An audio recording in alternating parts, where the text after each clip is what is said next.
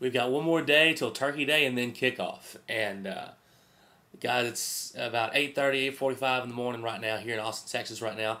I'm going to make this video, get it uploaded, and then I will get in my truck and drive back home and spend time with the family. So I want to put this out, my little pregame for the Texas versus Texas A&M football game. But really, I want this to be a response to the guys who made videos, and these are the two Aggies. 12 Aggie 12s making videos. NDL 799, he made a vid, responded to my last one, and a newer guy, Andork 98, I think. All made some vids, and they're good stuff, man. And so I wanted to respond to those.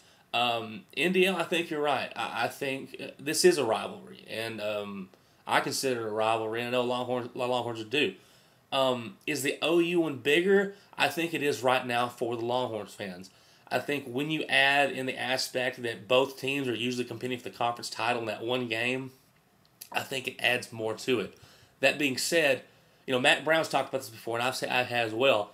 The OU rivalry is more about, I guess, hatred and not liking each other. Most of us really don't know anybody who's from Oklahoma or goes to OU. It's just that's all they are, OU fans. With A&M, it's a lot more of a family rivalry. You want to beat them. You want to beat them bad. But like you said, there's families who are split down the middle between Aggies and Longhorns, friends and family. So usually when you if you're a Longhorn and you go to College Station, you'll find people that you know. Same with if you come down to Austin. That's just kind of rivalry it is, and I think it's pretty neat. I mean, when I go back home on Thursday night, I'll be watching it with a split room of Aggies and Longhorns. That's just how it is, and so I like that about it. I agree. I agree with your point. If someone goes down to Midnight Yell in Austin to put up a sign that says "We're not rivals," they're going out of their way, which means they do care about the rivalry. The way you know a rivalry is dead is when no one cares, like Baylor in Texas. Way back in the day, Texas versus Baylor was a big deal. Now it's not. Texas is on a way huge better level than Baylor is. Baylor knows that. And you don't see a lot of Texas fans, or any Texas fans, trying to dispel the rumor of there's no rivalry between Texas versus Baylor, because there's not. So no one talks about it. If you talk about it, then it's there. So, that being said, I want to talk to, the main guy I want to talk to is Andork 98, who did a good job trying to make some points about why he thought he knew that A&M was going to beat Texas. I like the confidence in all you guys. But I got to dispel some stuff, because of course I'm a Longhorns fan here. You pointed out that the Aggies are good at stopping teams that are one-dimensional. But when they have a balanced offense, they struggle. But you're talking about how Tech is a one-dimensional offense, Iowa State, one-dimensional offense, Baylor, and whatnot. And you took care of those teams pretty handily. But if you have a balanced attack, then you can probably beat the Aggies. Here's the deal, though. I like how you looked at the things, but I think you're dissecting the tree when you need to look at the forest. Texas is beating everybody. That's the thing. You can talk about how the Aggies are good against this, not good against that, and Texas has beaten everyone.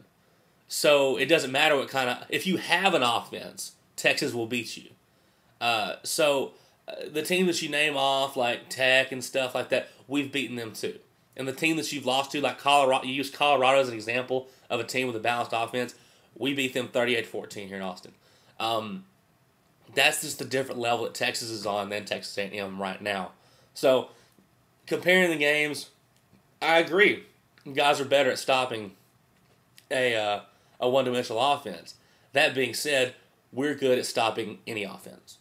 But Texas, you're right. Our running game is not the best in the world.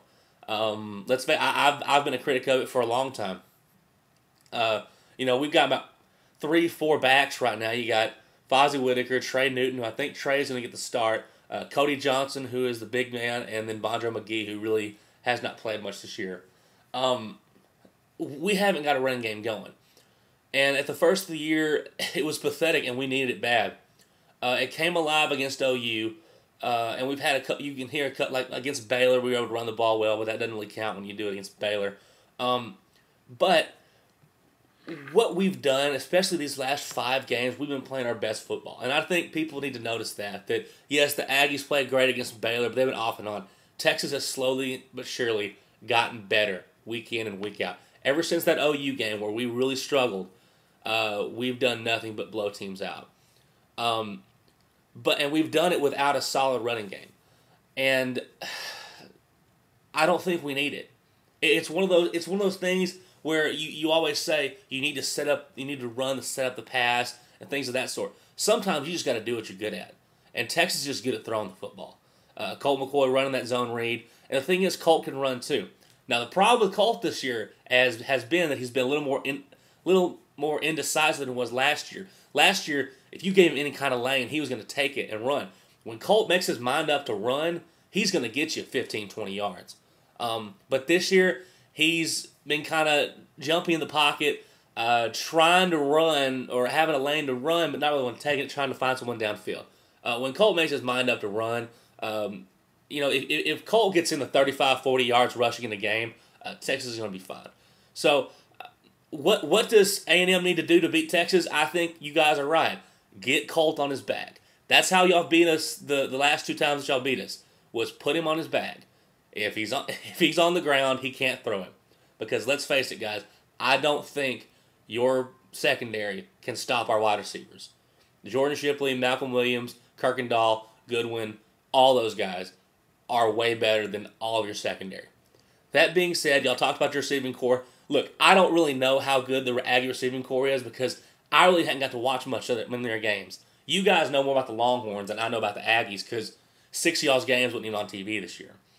I know you got Ryan Tannehill, but what I would say is that you look at it, who do you want? Jordan Shipley or Ryan Tannehill? You want Gerard Johnson or Colt McCoy? It's just, I think Texas has the advantage, as you go down the list. Now, running backs wise, I think you make the argument that you guys have the better running game. And I got no problem with that. I mean, I think Christine Michael broke a 97-yard run against Baylor last week. And even though it was against Baylor, anytime you can make that kind of a run, you're a pretty good player. Him and Cyrus Gray. So Texas have to be, and what scares me about that is, Goodson ripped us apart when he played. Those guys remind me of him. So I think, even though it's a rivalry game, even though it's in the hostile environment of Kyle Field, the spread is like 22 right now, and I think Texas can win this thing by 24, maybe even more. Baylor, A&M's going to give us a fight, but Andor, you said something about how y'all beat Baylor really bad. You kind of found yourself, dude. Beating Baylor by any kind of points does not prepare you for Texas. We beat Baylor. It was 40-0 at halftime. We played Baylor in Waco, and we shut the offense down. We won 47-14. And they scored all their points in garbage time. So Baylor's pathetic, and A&M should have killed them as they did, and they're bowl eligible. So I really, if A&M were to win this game, they would have to play lights out on all sides of the ball. Texas would have to come out the sloppiest I've seen them play in years. It would take a perfect storm for A&M to win that game. Being said, doesn't mean you can't win. We've seen it happen before, and I think NDL was right. Sometimes I think Texas doesn't take A&M seriously because A&M always takes Texas seriously because A&M does want to beat Texas every year. But that being said, I think the fact that y'all have beaten this team 2 out of 3 years hurts A&M. These seniors on this Texas team are 1-2 against A&M. They've beaten they're 3-1 against OU, but 1-2 against the Aggies. There's been talks about this. I'm not just pulling this out of my butt. I've heard interviews. I've heard things. The seniors on this team don't want to have a losing record of A&M. They want to make a point to take care of the Aggies this week. I think that you will see a focused Longhorn group and see a team motivated to not even think about the national championship that's on the line or the Big 12 championship, but just to beat the snot out of the Aggies. So we'll see you guys later. Have a great Thanksgiving and watch them Aggies, and hoping the Cowboys can beat up on the Raiders, and then watch them Longhorns take care of the Aggies. We'll see you guys later, and hook 'em horns.